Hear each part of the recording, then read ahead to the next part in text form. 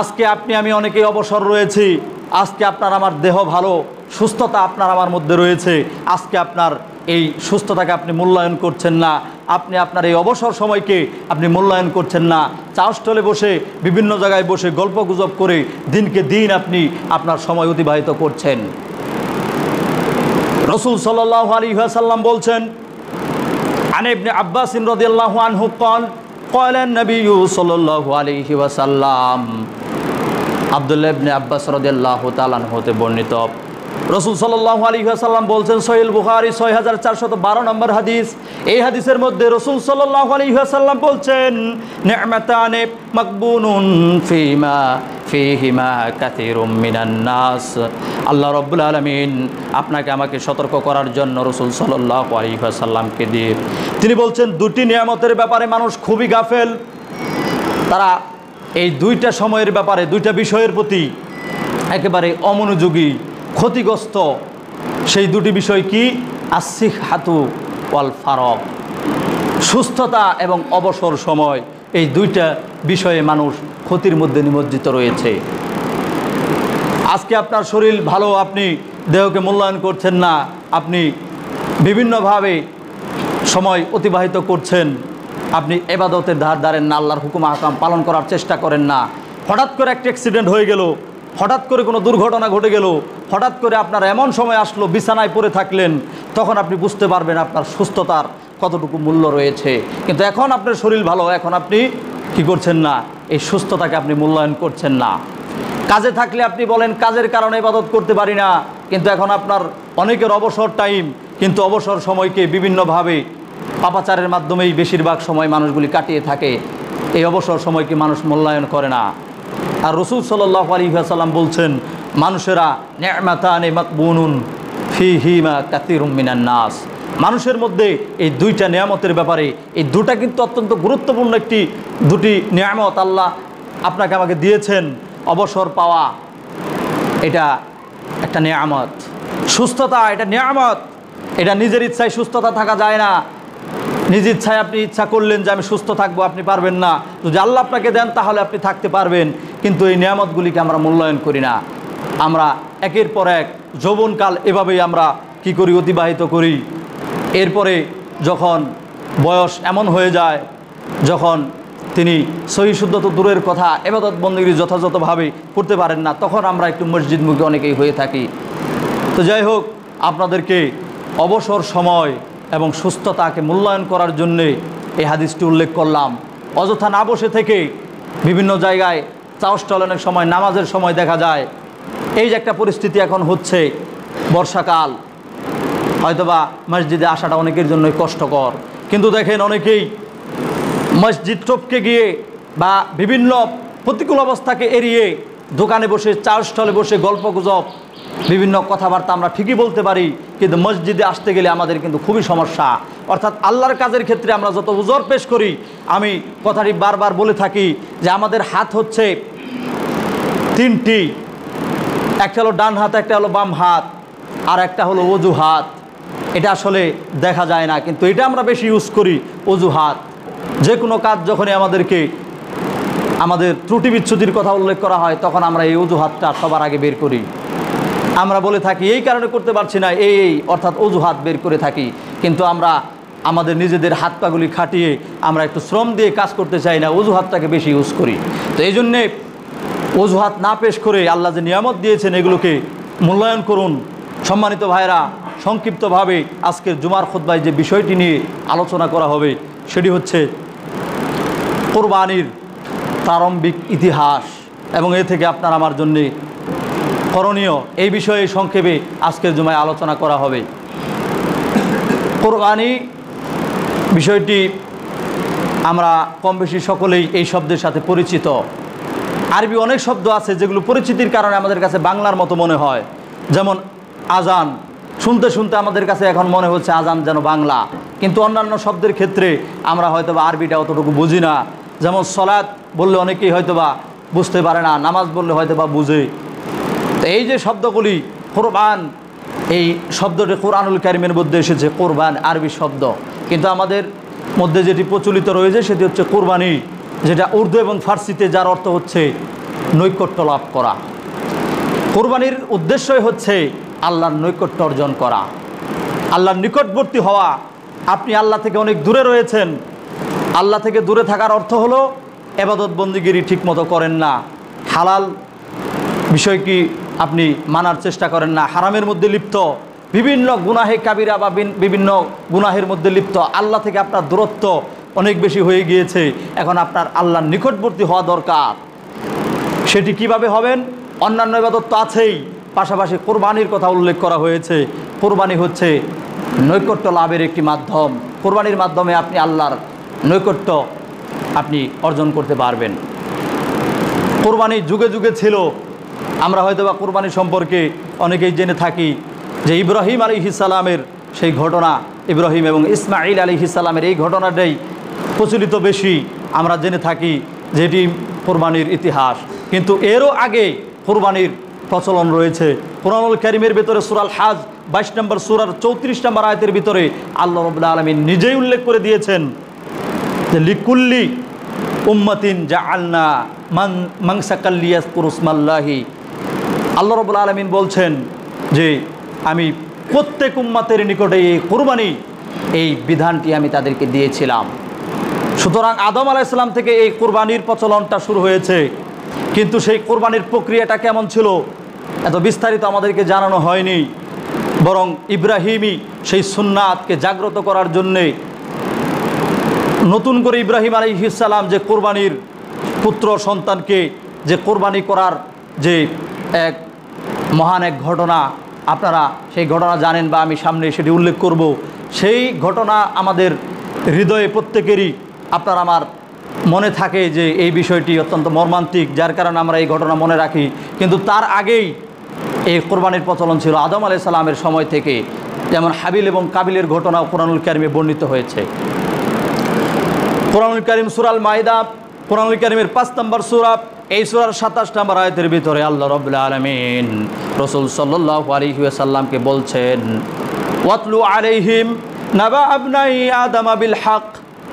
আপনি কি করুন, ওই আদম আলাইহিস সালামের সেই সন্তানদের, সেই দুই পুত্রের সেই ঘটনা আপনি তাদেরকে জানিয়ে দিন, তেলাওয়াত করে তাদেরকে জানিয়ে দিন, সংবাদটা আপনি তাদেরকে জানিয়ে দিন। এটা রাসূল সাল্লাল্লাহু আলাইহি সাল্লামকে আল্লাহ কুরআন নাজিল করে সবাইকে জানিয়ে দেওয়ার কথা বলছেন। যেই ঘটনার সময় আমি আপনি কেউ ছিলাম না, সেই আদম আলাইহিস সালামের যুগের কথা, যেটি আল্লাহ রাব্বুল আলামিন দেখেছেন, সেই ঘটনা রাসূল সাল্লাল্লাহু আলাইহি ওয়াসাল্লামও জানতেন না।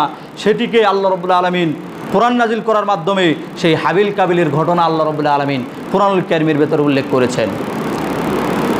সেই সত্য ঘটনা আল্লাহ বলছেন আবনাই আদম বিল হক, সেই আদমের সেই সন্তানদের সেই সঠিক সেই সংবাদ তুমি তাদেরকে তেলাওয়াত করে জানিয়ে দাও। ইয কররাবা কুরবানান, যখন তারা কুরবানি করলো। এখানে আল্লাহ রাব্বুল আলামিন কুরবানান, এই কুরবান শব্দটি উল্লেখ করেছেন। হাবিল এবং কাবিল তারা দুজনেই কি করলো, কুরবানি করলো। এবং কি তার পূর্বের যে আরও কাহিনী আপনারা হয়তোবা জানেন যে তৎকালীন সময়ে যে বিধানটি ছিল ভাই এবং বোনের মধ্যে বিবাহের যে সিস্টেম, এটা আদম আলাইহিস সালামের সময়ে ছিল। তো সেখানে হাবিল এবং কাবিল, হাবিলের সঙ্গে যে বোনটি জন্মগ্রহণ করে সেটি দেখতে একটু কুৎসিত, সুন্দর না হয়, অর্থাৎ আগের একজন ছেলে একজন মেয়ে, পরে আবার একজন ছেলে এবং মেয়ে বিবাহ, এরা জন্মগ্রহণ করলে এদের মধ্যে ভাই বোনের মধ্যে বিবাহ হতো। তো হাবিল তার সঙ্গে যে বোনটি জন্ম নিয়েছে তার চেহারা সুরত একটু কুৎসিত হওয়ার কারণে কাবিল কি করতে চাইছে না, এটাকে বিবাহ করতে চাচ্ছে না। তো এদের মধ্যেই আল্লাহ রাব্বুল আলামিনের সন্তুষ্ট অর্জনের জন্যই সর্বপ্রথম সেই কোরবানির প্রচলন, অর্থাৎ আল্লাহ রাব্বুল আলামিন কোরবানির সেই অর্ডার তাদেরকে করেন। তারা এরকমভাবে প্রথমেই তারা কি করেন, কোরবানি করেন। কোরবানি করার ফলে একজনেরটা আল্লাহ কবুল করলেন, আরেকজনেরটা কবুল করলেন না। তার মানে স্পষ্টভাবে জেনে রাখুন, কোরবানি করলেই কোরবানি কবুল হয় না। যেহেতু আল্লাহ রাব্বুল আলামিন উল্লেখ করছেন, আল্লাহ বলছেন ফাতুকুব্বিলা মিন আহাদিহিমা ওয়া লাম ইয়াতাকাব্বাল মিনাল আখার। আল্লাহ রাব্বুল আলামিন একজনেরটা কবুল করলেন, আরেকজনেরটা কবুল করলেন না। হাবিলেরটা কবুল হলো, কাবিলেরটা কবুল হলো না। ক্বালা লাকতুলান্নাক, এবার কাবিল বলছে আমি তোমাকে হত্যা করব।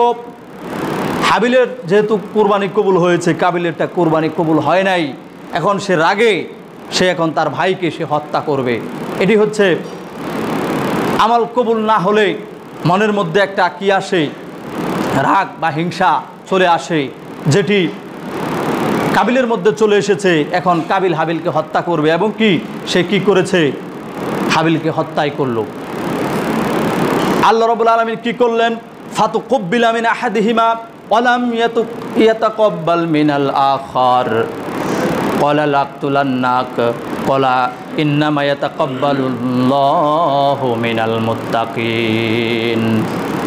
এরপরে হাবিল বলছেন, ক্বালা হাবিল এবার কাবিলকে বলছে, যেহেতু হাবিলের কুরবানি কবুল হলো, কাবিলেরটা কবুল হলো না, এবার হাবিল নিজেই উত্তর দিচ্ছে, ক্বালা সে বলছে, ইন্নামা ইয়াতাকাব্বালুল্লাহু মিনাল মুত্তাকিন, নিশ্চয় আল্লাহ রাব্বুল আলামিন মুত্তাকি ব্যতীত পরহেজগারি ছাড়া আল্লাহ রাব্বুল আলামিন কোনো কিছু কারো কাছ থেকে গ্রহণ করেন না। অর্থাৎ তুমি যদি তাকওয়া নিয়ে যদি তুমি কুরবানি করতে তোমারটাও কবুল হতো, আমি যেভাবে তাকওয়া নিয়ে কুরবানি করেছি তুমি যদি করতে তোমারটাও কবুল হতো। অর্থাৎ এখানে কাবিলের কুরবানি কবুল না হওয়ার কারণ হলো সে মুত্তাকি ছিল না, সে আল্লাহকে ভয় করে কুরবানি করে নাই। বর্তমান সমাজেও যে কুরবানির চিত্র আমরা দেখতে পাই, আসলে অন্তরের খবর তো আর কেউ জানে না, তবে বাহ্যিক কিছু কিছু বিষয়ের কারণে মানুষ বুঝতে পারে যে এটা আসলে প্রকৃতপক্ষেই তাকওয়া নিয়ে এই কোরবানি করা হয় নাই। কেন? আপনি নিজেই উল্লেখ করছেন যে আমাদের পরিবারের সংখ্যা অনেক বেশি, এই ছোটোখাটো কোরবানিতে কিছু হবে না, বড় গরু দিতে হবে। যদি আপনি আপনার পরিবারের সংখ্যা চিন্তা করে আপনি কোরবানি দেন, বোঝা যাচ্ছে আপনি গোশতের জন্য আপনি কোরবানি দিচ্ছেন। আবার অনেকের মধ্যে আছে প্রতিদ্বন্দ্বিতা, ভাই ভাই হতে পারে, বা এক গোত্র আরেক গোত্র হতে পারে, এক সমাজ আরেক সমাজ হতে পারে। এখন যে চিত্রটি বিভিন্ন সমাজে আমি দেখছি, সমাজ ডিভাইড হয়ে গিয়েছে, বিভক্ত হয়েছে। ওই সমাজের চাইতে আমাদের কুরবানি বেশি দিতে হবে, টাকা পয়সা থাকুক আর না থাকুক প্রয়োজনে সুদ করতে হবে, তারপর ওদের চাইতে কুরবানি বেশি দিতে হবে, মানুষ যেন জানতে পারে আমাদের সমাজে কুরবানি বেশি হয়েছে। এরকম আজকে চিত্র আমরা লক্ষ্য করছি। কুরবানির উদ্দেশ্য কী ছিল আর আমরা তাকে কোন জায়গায় নিয়ে আসলাম? এভাবেই পাপের দিকে আমি আপনি লিপ্ত হচ্ছি। এগুলোর মাধ্যমে সওয়াব তো হচ্ছেই না, বরং রিয়া, লোক দেখানোর কারণে এগুলো শিরকে পরিণত হয়ে যাচ্ছে। কোরবানি করে তো আপনার আল্লাহর নৈকট্য লাভ করার কথা ছিল, আপনি লোক দেখানো রিয়ার কারণে আপনি আল্লাহ থেকে এত দূরত্বে আপনি অবস্থান করলেন, আপনার পরিণতি জাহান্নাম হয়ে গেল। কাজেই আপনি না পারেন অন্ততপক্ষে এরকম করার চেষ্টা করবেন না, লোক দেখানোর চেষ্টা করবেন না, দলাদলি প্রতিদ্বন্দ্বিতা বা গর্ব অহংকারের মাধ্যমে কোরবানি করার চেষ্টা করবেন না। কোরবানি করতে গেলে আপনাকে আগে মুত্তাকি হতে হবে। মুত্তাকি কাকে বলা হয়? যদি এখন মুত্তাকির সংজ্ঞা আমি দেই, মুত্তাকির কথা যদি উল্লেখ করি, তাহলে অধিকাংশ আমি ধরা খেয়ে যাব। কারণ মুত্তাকি না হলে তো কোরবানি কবুল হবে না। আবার এই কথাটি মনে রাখুন, কোরবানির আগে আপনাকে সলাত আদায় করতে হবে। কোরবানির আগে সলাত আদায় করতে হবে, কারণ যদি আপনি সলাত আদায় না করেন আপনার কোনো ইবাদত কবুল হবে না। হাদিসটি সিলসিলাতুস সহিহা ইমাম নাসিরউদ্দিন আলবানী রাহিমাহুল্লাহ তার গ্রন্থের মধ্যে উল্লেখ করেছেন, 598 নম্বর হাদিস। যেই হাদিসের মধ্যে স্পষ্টভাবে রাসূল সাল্লাল্লাহু আলাইহি ওয়াসাল্লাম তিনি বলছেন, আউয়ালু মা ইউহাসাবু বিহিল আবদু ইয়াউমাল কিয়ামা, কিয়ামতের ময়দানে বান্দার যত ইবাদত আছে সমস্ত ইবাদতের মধ্যে সর্বপ্রথম সলাতের হিসাব নেওয়া হবে। ফাইন সলুহাত সলাহালাহু সাইরু আমালিহি, যদি সলাতের হিসাব যথাযথভাবে দিতে পারে তার সমস্ত আমলগুলিকে গ্রহণ করা হবে। ওয়াইন ফাসাদাত, যদি সলাতের ক্ষেত্রে সে ঠেকে যায়, সলাতের হিসাবের মধ্যে যদি ধরা খেয়ে যায়, ফাসাদা সাইরু আমালি, তার সমস্ত আমলগুলির মধ্যে সে ধরা হয়ে যাবে, তার অন্যান্য আমলগুলি কেউ আল্লাহ রাব্বুল আলামিন গ্রহণ করবেন না। সলাতের এত গুরুত্ব, কিন্তু সলাতকে আজকে আমি আপনি মূল্যায়নই করি না। আমরা সলাত না পড়ে পাক্কা মুসলিম এবং পাক্কা ইমানদার নিজেদেরকে দাবি করি, অথচ রাসূল সাল্লাল্লাহু আলাইহি ওয়াসাল্লাম বলছেন, মান তারাকা সলাতান মুতাম্মিদান ফাকাদ কাফার, কোনো ব্যক্তি যদি ইচ্ছাকৃতভাবে সলাত ছেড়ে দেয় সে কুফরি করলো। বাইনাল আবদি ও বাইনাল কুফরি ওয়া শিরকি তারকুস সালাহ। মুসলিম কাফের মুশরিকের মধ্যে পার্থক্য হচ্ছে সালাত। যে সালাত আদায় করবে সে মুসলিম, যে সালাত আদায় করে না সে হয় কাফের হবে না সে মুশরিক হবে। সূরা রুম কোরআনুল কারীমের 30 নম্বর সূরার 31 নম্বর আয়াতে আল্লাহ রাব্বুল আলামিন বলছেন, আকিমিস সালাহ ওয়া লা তাকুনু মিনাল মুশরিকিন। সালাত কায়েম করো, মুশরিকদের অন্তর্ভুক্ত হও না। সালাত যদি তুমি আদায় না করো তোমার মুশরিক হওয়ার সম্ভাবনা রয়েছে। কারণ তুমি কেন সালাত আদায় করছো না? তোমার প্রবৃত্তির অনুসরণ করে, নিজের মন চাইছে এই জন্য তুমি করছো না। আর প্রবৃত্তির অনুসরণ করা ইত্তেবাউল হাওয়া, এটাও শিরক। এই জন্যে সালাত আদায় না করলে আপনি মুশরিকে পরিণত হয়ে যাবেন। কেউ যদি তওবা করে আবার তার জীবনকে পরিবর্তন করে তার কথা ভিন্ন, কিন্তু এভাবেই যদি আপনি চলতে থাকেন তাহলে আপনার পরিণতি অত্যন্ত ভয়াবহ রয়েছে। যে কথাটি বললাম যে সালাত যদি আপনি আদায় না করেন, কোরবানি তো আপনার কবুলই হবে না। আর আপনি সালাত আদায় করেন না, কোরবানি কেন করেন? এর কথা বললে অনেকেই কষ্ট পেতে পারেন, কিন্তু বাস্তবিকতা উল্লেখ করতে হচ্ছে আমরা নগদে বিশ্বাসী বেশি। নগদে বিশ্বাসী কেন? কোরবানি করলে মাংস খাওয়া যায়, লোকে দেখলে বলে বেশ ভালো কোরবানি দিয়েছে, তার প্রশংসা করে। বা আবার এরকম আছে এত টাকা পয়সা তাও কোরবানি দিলে না, তাকে একটু মানুষে নিন্দা করে, বিভিন্নভাবে তাকে হেয় তুচ্ছ মনে করে, বিধায় সে চিন্তা করে আল্লাহর হিসাব ওটা আল্লাহর সাথে বুঝবো, ওটা তো বাকি। কিন্তু নগদ যে মানুষের কথা শুনছি, নগদ যে মাংস খাওয়া থেকে বঞ্চিত হচ্ছি, পাশের বাড়ির লোকেরা মাংস খাচ্ছে কয়েকদিন ভরে, আমার সন্তানাদি হয়তো সমাজে কিছু পেয়েছি, এগুলো কয়েক বেলা খেলেই শেষ, এরা চেয়ে থাকবে আর সবাই খাবে, আমার টাকা পয়সা কি কম আছে, শুধু কোরবানি তো দেবই দেব, সবার চাইতে বড়টা দেব। এভাবে যদি আপনি কোরবানি করেন তাহলে কিন্তু কোরবানি কবুল হবে না। তাকওয়া নিয়ে কোরবানি করতে হবে। আর তাকওয়া মুত্তাকি হতে গেলে আল্লাহ রাব্বুল আলামিন শুরুতেই বলছেন, সূরাতুল ফাতিহা এটা হচ্ছে ভূমিকা, এরপরে কোরআনের যে সূচনা সেটি হচ্ছে সূরাতুল বাকারা থেকে শুরু। সূরা বাকারা এটা হচ্ছে একটা পশু অর্থাৎ গাভী, আর সর্বশেষ যে সূরা সেটি হচ্ছে সূরা নাস অর্থাৎ মানুষ। অর্থাৎ আপনি যদি পশু থাকেন, এই পশুর চরিত্র নিয়ে, পশুর চালচলন কাজকর্ম নিয়ে যদি কোরআনের সান্নিধ্যে আপনি যান, কোরআন পড়া শুরু করেন, আপনি যে সূরা অর্থাৎ কোরআনটা পড়া শেষ হলে সূরা নাস আপনি মানুষে পরিণত হয়ে যাবেন। এবং কি বিসমিল্লাহর বা এবং সূরা নাসের সর্বশেষ সিন, যাকে আমরা বলি বাস, এর অর্থ হচ্ছে যথেষ্ট, আপনার জন্য যথেষ্ট হয়ে যাবে যদি আপনি বিসমিল্লাহ থেকে শুরু করে, সূরাতুল ফাতিহার বিসমিল্লাহ থেকে শুরু করে সূরা নাস পর্যন্ত আপনি পড়াশোনা করেন। এই কোরআনের ভিতরে যদি আপনি প্রবেশ করেন, আপনারা জানেন ডক্টর মরিস বুকাইলি তিনি কোরআন পড়া শুরু করলেন কোরআনের ভুল ধরার জন্যে। ডক্টর মরিস বুকাইলি তিনি কি করলেন? কোরআনের ভুল ধরার জন্য কোরআন পড়া শুরু করলেন। আপনি আমি তো আলিফ বা তা সা এগুলোকে সহি শুদ্ধভাবে পড়তে জানি না। ডক্টর মরিস বুকাইলি কোরআনের ভুল ধরার জন্য শুধু আরবি সহি শুদ্ধ উচ্চারণ নয়, বরং এর গ্রামারগত জ্ঞান সহ তিনি এরকমভাবে পড়তে লাগলেন। তিনি ভাবলেন অনুবাদ পড়লে তো কাজ হবে না, অনুবাদে তো ভুল করে, আমাকে এই ভাষাটাই শিখতে হবে শুধু ভুল ধরার জন্য। আর আপনি ঈমান নিয়ে পরকালে মুক্তি পাওয়ার জন্য যে কোরআন আপনার জন্য সুপারিশ করবে, সেই কোরআনকে সহি শুদ্ধভাবে শেখার আপনি কোনো প্রয়োজন মনে করেন না। গ্রামার তো অনেক দূরে, আরবি ব্যাকরণ তো অনেক পরে, সহি শুদ্ধভাবে শেখার জন্য আপনি সময় ব্যয় করেন না। অথচ ডক্টর মরিস বুকাইলি কোরআনের ভুল ধরবে এই জন্য শিখতেছে। আজব বহুত এরকমভাবে খ্রিস্টান, বহুত ইহুদি আছে যারা কোরআন নিয়ে রিসার্চ করে, কোরআন সম্পর্কে তারা অনেক জ্ঞান রাখে, সেগুলো দিয়ে মুসলমানদেরকে কিভাবে সাইজ করা যায়, তাদের ক্ষতি করা যায়, এগুলো তারা ক্ষতি করার জন্য কোরআন পড়ছে। আর আমি আপনি বাঁচার জন্য কোরআন পড়ছি না। আমরা কত বড় হতভাগা মুসলমান। সম্মানিত ভাইয়েরা, বলছিলাম এই জন্যে যে কোরআনের মধ্যে যদি আপনি যান, সূরা বাকারার শুরুতেই আল্লাহ রাব্বুল আলামিন বলছেন, আলিফ লাম মিম যালিকাল কিতাবু লা রাইবা ফীহি হুদাল লিল মুত্তাকিন। আলিফ লাম মিম, এরপর আল্লাহ বলছেন যালিকাল কিতাবু লা রাইবা ফীহি, এটা এমন একটি কিতাব যার মধ্যে মিথ্যা তো দূরের কথা, কোনো ধরনের সন্দেহের অবকাশ নেই। হুদাল লিল মুত্তাকিন, এই যে এখানে মুত্তাকি বিষয়টি এসেছে, আল্লাহ বলছেন মুত্তাকিদের জন্য এটা পথ প্রদর্শক। সবাই এখান থেকে সঠিক পথ পাবে না। কারা পাবে? যারা ভয় নিয়ে, আল্লাহকে ভয় করে কোরআনের দিকে যাবে। আল্লাহ বলছেন হুদাল্লিল মুত্তাকিন, এটা তাদের জন্য হেদায়েত দেবে। যদি অন্যত্র কোরআনুল কারীম সূরা আল বাকারা 2 নম্বর সূরার 185 নম্বর আয়াতে সেখানেও আল্লাহ উল্লেখ করেছেন হুদাল্লিন নাস, এটা সমস্ত মানুষের জন্য হেদায়েত। সমস্ত মানুষকে এটা হেদায়েত দিবে, কিন্তু ভয় নিয়ে সেই মানুষকে এখানে যেতে হবে। তো আপনাকে আমাকে এই কোরআন হেদায়েত দিবে, এবং কি মুত্তাকিদেরকে আল্লাহ রাব্বুল আলামিন এই কোরআনের মাধ্যমে হেদায়েত দিয়ে থাকেন।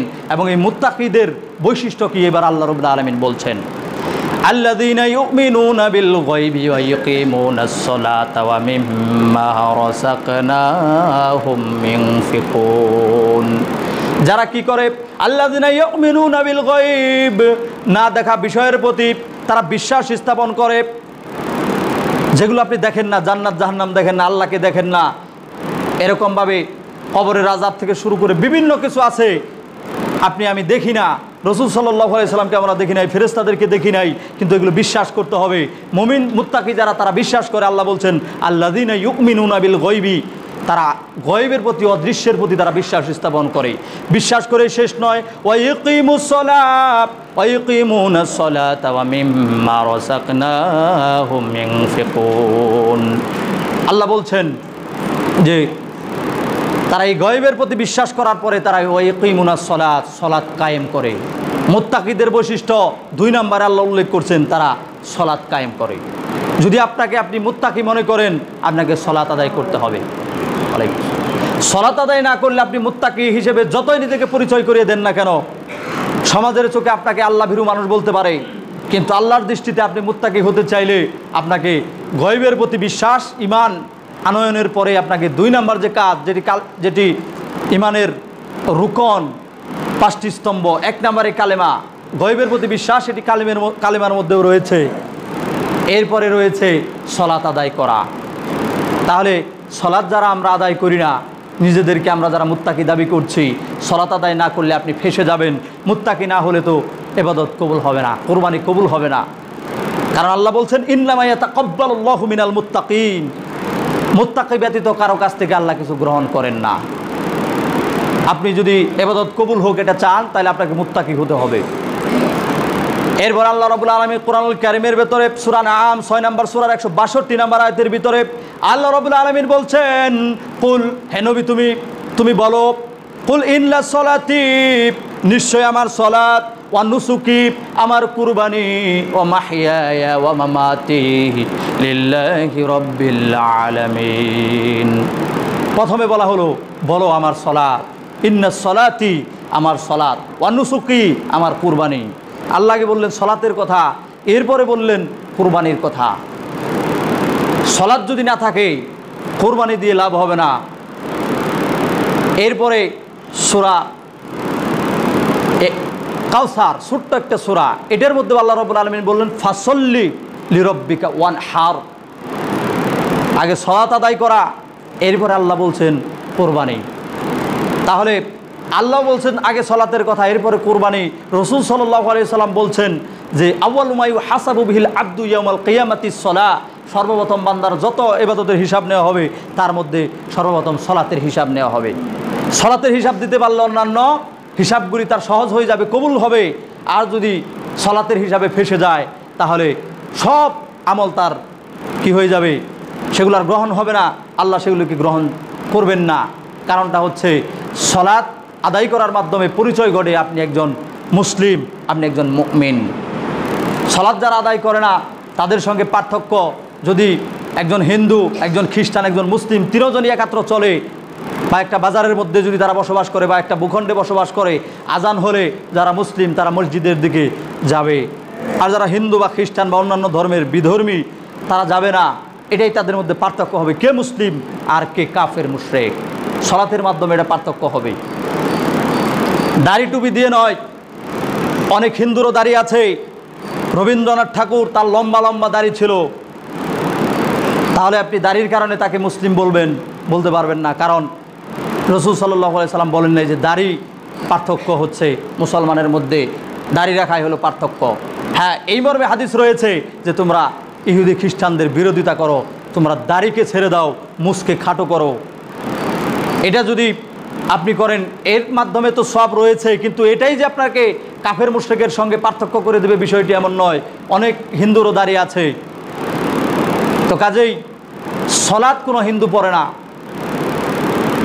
তা আপনি যদি সলাৎ না পড়েন, আপনার সাথে ওই হিন্দুর পার্থক্য আপনি একটু বুঝিয়ে দিন যে এই কারণে আমি মুসলিম, এই কারণে সে হিন্দু। আপনি বলবেন যে পার্থক্য একটা আছে, আমি মুসলমানি করিয়েছি।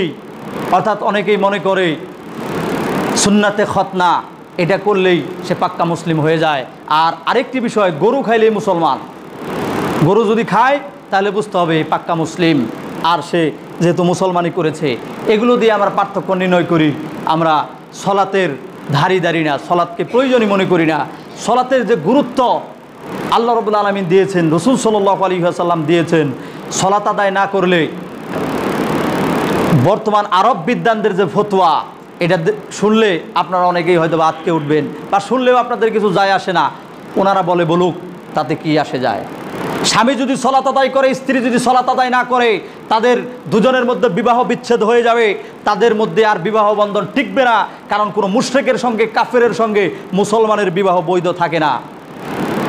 অর্থাৎ আপনি সলাত আদায় করেন না, আপনার স্ত্রী পড়ে, বা আপনার স্ত্রী পড়ে না, আপনি পড়েন, দুজনের মধ্যে বিবাহ বিচ্ছেদ হয়ে গেছে, আপনারা মেলামেশা করছেন, জিনা হচ্ছে জিনা, যদিও আপনারা স্বামী স্ত্রী। কারণ স্বামী স্ত্রী সলাত আদায় করলে মুসলিম থাকবে এবং তাদের বিবাহ বন্ধন অটুট থাকবে।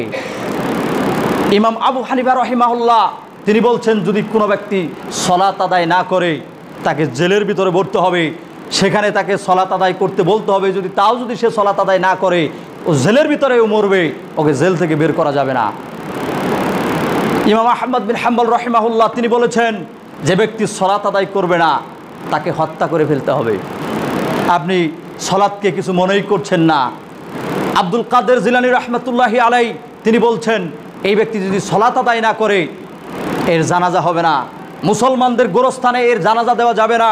আজকে আমরা যারা ইমাম আবু হানিফার দোহাই দিই, আমরা বলি ইমাম আবু হানিফার অনুসরণ করি। ইমাম আবু হানিফা বলছেন সলাত আদায় না করলে জেলের ভিতরে ভরতে হবে। কই আপনার মধ্যে সলাত কই? আপনি নিজেকে ইমাম আবু হানিফার অনুসারী, হানাফি নাম পরিচয় দিয়ে খুব গর্ববোধ করেন। ইমাম আবু হানিফা জীবনে কোনোদিন মিলাদ পড়েন নাই, আপনি নিজেকে হানাফি দাবি করে আপনি মিলাদ পড়ছেন। এমন কোনো হাদিস তো দূরের কথা, ইমাম আবু হানিফা থেকে প্রমাণ করার জন্য বললাম। ইমাম আবু হানিফার 400 বছর পরে মিলাদ আবিষ্কার করা হয়েছে। ইমাম আবু হানিফার অনুসরণের নামে এগুলো চলছে। এভাবে আমরা দিনকে দিন এভাবে ইসলাম থেকে একের পর এক দূরে চলে যাচ্ছি। আমরা খেয়ালই করছি না। আমরা তো মনে করেছি বাপদাদা 14 গোষ্ঠী মুসলমান, আমিও তো মুসলিম। এই পরিচয় নিয়ে আমরা গর্ববোধ করছি। প্রকৃতপক্ষে কাজে কলমে আপনি মুসলিম নেই। খুব সাধারণ একটি উদাহরণ দিলে আপনারা বুঝবেন। ডাক্তারের ঘরে যারা জন্ম নেয়, জন্ম নিয়ে তারা ডাক্তার হয় না। মাস্টারের ঘরে যারা জন্ম নেয়, জন্ম নিয়ে তারা মাস্টার হয় না। তাদেরকে পড়াশোনা করেই ওই ডিগ্রি নিয়েই তারপরে ডাক্তার, মাস্টার তাদেরকে হতে হয়। ঠিক মুসলমান এটা কোনো নামদারি বিষয় না। হিন্দুর ঘরে জন্ম নিলে হিন্দু হওয়া যায়, খ্রিস্টানের ঘরে জন্ম নিলে খ্রিস্টান হওয়া যায়, মুসলমানের ঘরে জন্ম নিলে মুসলমান হওয়া যায় না। তবে একটি গুরুত্বপূর্ণ বিষয়, প্রত্যেকটা আদম সন্তান, কুল্লু মাউলুদুন ইউলাদুন আলাল ফিতরা, প্রত্যেকটি আদম সন্তান খ্রিস্টানের ঘরে, হিন্দুর ঘরে, যে ঘরে হোক, সে মুসলমান হয়েই জন্মগ্রহণ করে।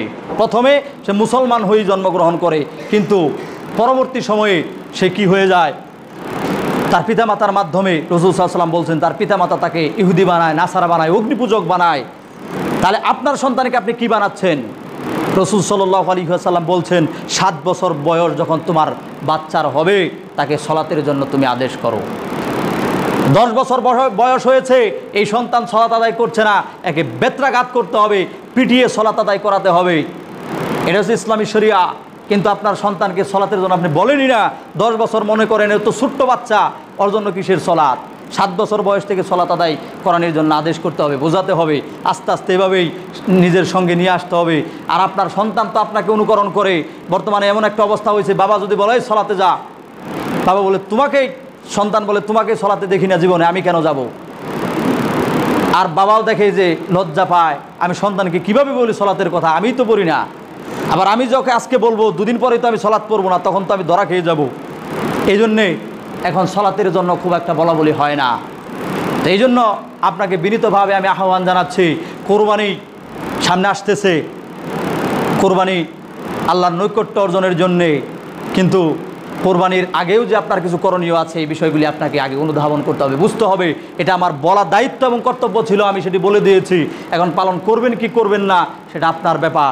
আপনি করলে আপনি লাভবান হবেন, আপনি পালন না করলে আপনি ক্ষতিগ্রস্ত হবেন। আমি আপনাদেরকে কোরবানির প্রারম্ভিক ইতিহাস নিয়ে কথা বলছিলাম, সেই হাবিল কাবিলের ঘটনা, ইব্রাহিম এবং ইসমাঈল আলাইহিস সালামের সেই মর্মান্তিক ঘটনা। কুরআনুল কারীম সূরা সফফাত, কুরআনুল কারীমের 37 নম্বর সূরার 100 নম্বর আয়াত থেকে 110 নম্বর আয়াত পর্যন্ত লম্বা ঘটনা বর্ণিত হয়েছে। আমি পরবর্তী জুমায় সেই ঘটনাটি আপনাদের সামনে ক্লিয়ারলি বলে দেওয়ার চেষ্টা করব ইনশাআল্লাহুল আজিজ।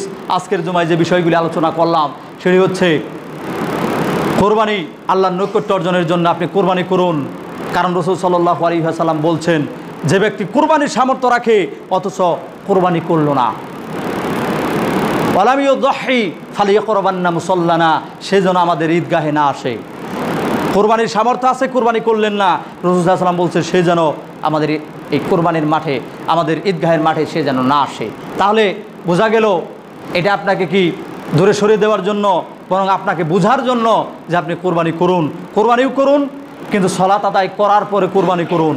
আপনাকে কোরবানি থেকে বিরত হওয়ার জন্য কিন্তু আমি খুতবা দিচ্ছি না, কোরবানি যেন গ্রহণযোগ্য হয়, কবুল হয়, এটা বোঝানোর জন্য কথাগুলি বললাম। অনেকে কষ্ট পেয়ে থাকতে পারেন, আপনারা দিনী ভাই হিসেবে ক্ষমা করে দেবেন। আর যদি কোরআন সুন্নাহর কোনো ভুল হয়ে থাকে আল্লাহ যেন ক্ষমা করেন। সুবহানাকাল্লাহুম্মা ওয়া বিহামদিক আশহাদু আল্লা ইলাহা ইল্লা আনতা আস্তাগফিরুকা ওয়া আতুবু ইলাইক।